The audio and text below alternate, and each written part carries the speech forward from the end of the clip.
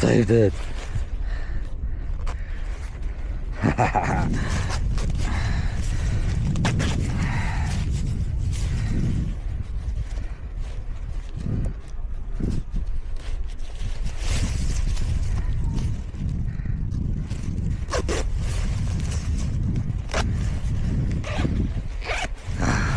That was good.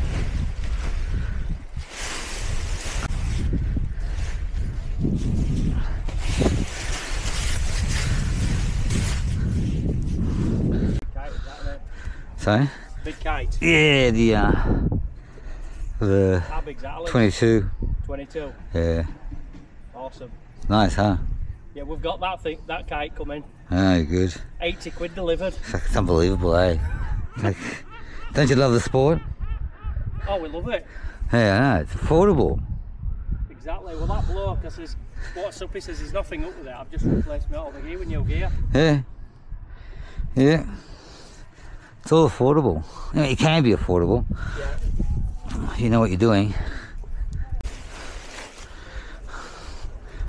I picked that up because I wanted a spare. I know I'm going to be hammering that all the time. And they still last a long time. Yeah. They still last a long time. You won't outfly that kite.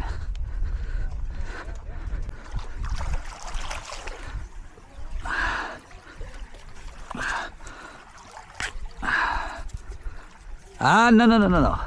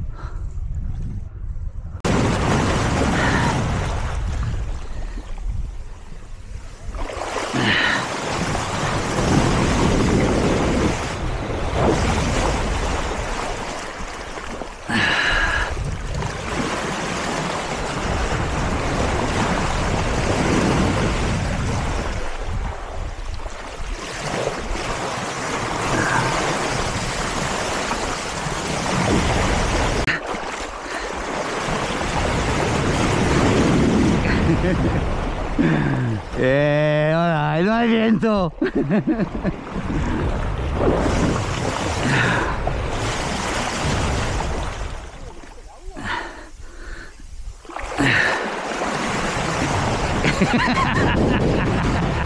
¡Corre!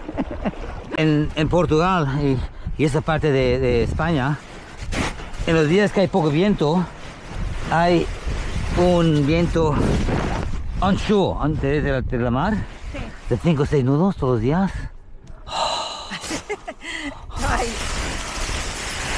Con esta cometa y la playa. Oh. Ale, Paje te hubiera encantado, ¿eh? ¿Eh? Paje. Hay gente con...